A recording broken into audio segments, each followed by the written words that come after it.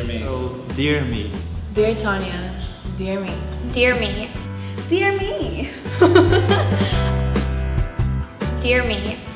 Don't let anyone define you. Don't let anyone tell you how to feel. There's always going to be a harder thing to do the next day, but just remember, for every dark night, there's a brighter day. And don't ever let yourself get down. Don't ever let fear take you on.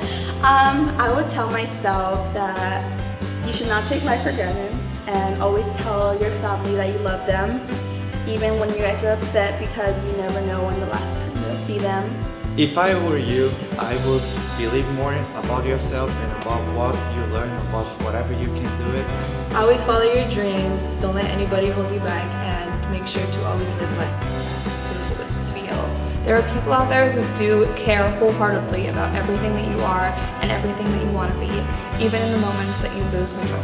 4 years ago, I would never say hi to someone in English because I was too shy and I didn't know how to speak any word in English. Today, I'm able to at least communicate myself and express myself. Also, never regret anything, because life's too short to regret, and just do what makes you happy, because at the end of the day, it's all about you, not anybody else.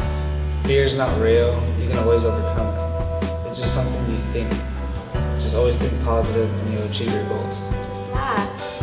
Laugh and love, because that's the best thing you can do. And you have a really nice smile, so show it off.